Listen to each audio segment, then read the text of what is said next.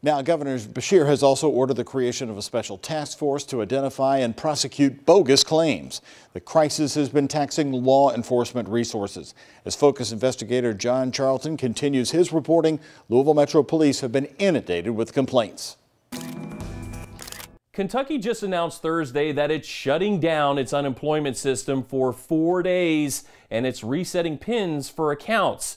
This is all due to rampant unemployment fraud, which is already monopolizing much of law enforcement's time and resources. This is what I do. Emily Jesse has been working from home during the pandemic. These are icons that I use. So not surprisingly, it was surprising for her to get a letter from Kentucky Unemployment. They claim that I'm eligible for $569 a week. Since she never filed a claim. I've been blessed to work during this whole pandemic. It wasn't hard to figure out her identification had been stolen. You just kind of feel violated. And used to steal the money meant for those who lost their income. On March 3rd, they logged in from this IP address, and then they also logged in on March 16th.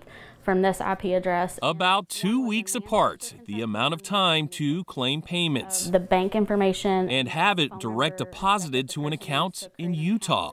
Jesse got the information through an open records request with unemployment. About 8 other coworkers said that this has also happened to them. Which Louisville Metro Police had recommended. It's a quicker process for us to get those records. Instead of issuing subpoenas. Detective Justin Aubrey has a very heavy caseload. This one is in California. He and the 4 others in the Financial Crimes Unit usually see around 800 reports on identity theft per year.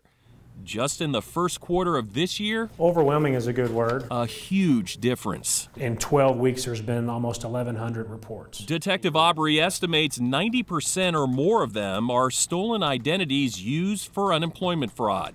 What's frustrating is we're unable to provide closure to people that are victims. That's because most of the time these cases are out of LMPD's jurisdiction. The IP addresses are not usually local IP addresses, and it's just there's no local connection other than the victim being local. Crossing state lines crosses into FBI territory. Every state system is being attacked. Aggressively. And this cyber heist goes beyond just U.S. territory. We've noticed that there are actors, OCONUS, which is outside the United States, who are targeting those systems. Emily Jesse's world now is focused on more financial security. Now my credit is frozen, and it will stay frozen forever unless I have a need to unfreeze it. That's the cold reality of widespread identity theft and unemployment fraud.